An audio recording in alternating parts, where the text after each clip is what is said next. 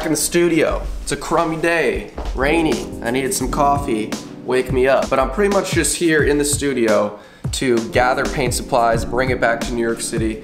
I don't have any of my stuff there, and I need to be painting.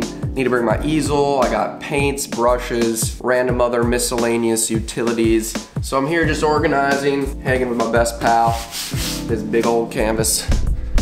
Oh, look at him, he's gorgeous. I was thinking maybe I'll just lay out all of my tools, all of my utilities that I use to paint, make a little mini video in case people are wondering this, maybe people don't know about, matte medium. So I'm gonna clean up, organize, maybe we'll condense it all on a table, and I'll show you it all.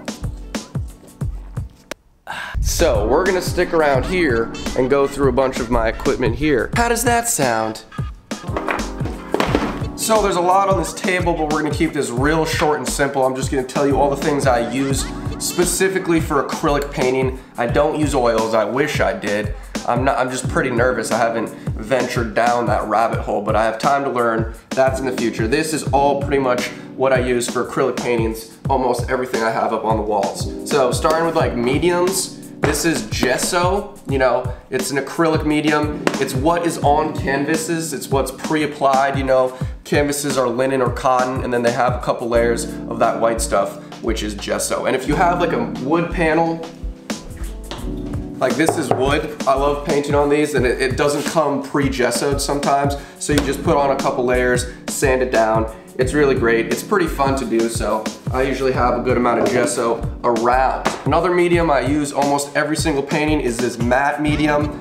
This lowers the viscosity of heavy body acrylic paint, so it's more fluid. It doesn't really take away much of the opacity, and it's just great for thinning down paint. There's a big difference between thinning down paint with this and then thinning it with water, So you use both, but this is really important, especially if you're working with, thicker paint, which I do. Other random, mediums I use sometimes is this is a gloss varnish. If you want to varnish a finished canvas to make it a little glossier, make it pop a little more, that's sometimes fun to use. And it's all this is all transparent. It looks kind of white, but you use it and it's transparent, and those are just mediums. So acrylic paint, I use pretty expensive paint, I use cheap paint, and I use really, really shitty cheap paint.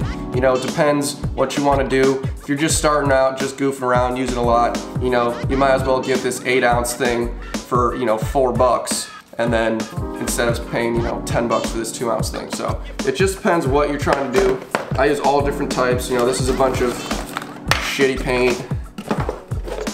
There's nicer paint in there, but it's just what colors you want if you're mixing a lot. This is mostly heavy body acrylic. I do use other fluider, paints that's better for design oriented stuff like that. Also blending, but I just tend to just buy bigger tubes of the thick stuff. Alrighty? And so when I'm mixing the paint, I love using these things. I got 4 of these little trays, little cups to just mix paint, get messy. It's super cheap. Why not? People also like to use these bigger trays. This is just a piece of, transparent tracing paper, and it's just a bigger space to mix paint around.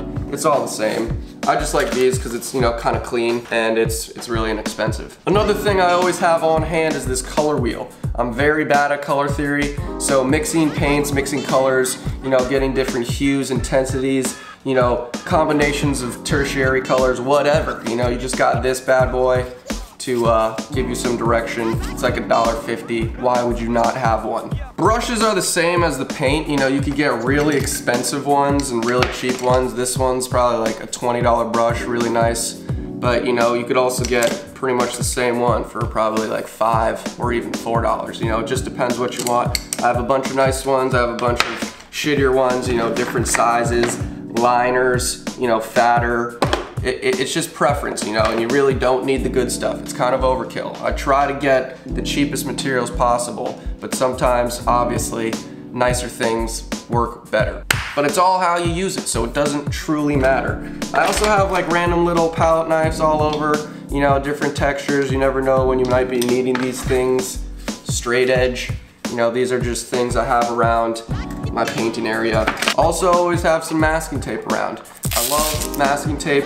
I use it to kind of block out shapes of my paintings. A lot of these canvases around I've used.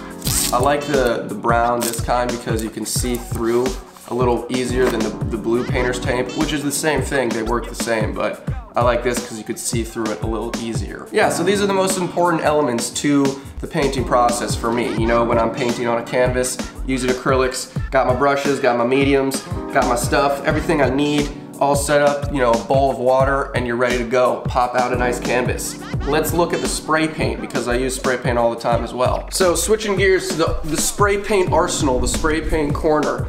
I use pretty much all the same paint. Don't have too much right now. This is kind of just the leftover from the summer. You know all of them, the low pressure cans, Molotov, you know, Montana Gold, we got Flame Blue, 94, you know, all the really nice paints. They're all really good pigment, you know, great colors, a variable pressure valve, which is awesome. We can get into caps for hours. I just pretty much use NY Fats, you know, any skinny dot to get thin lines, and that's pretty much all I need. They are very expensive, you know, $6 to $9. It's the artist-specific cans for graffiti, for muralists, whatever. For me, I do murals all the time, commission work. I use spray paint for the canvases, so I need a bunch of colors all the time.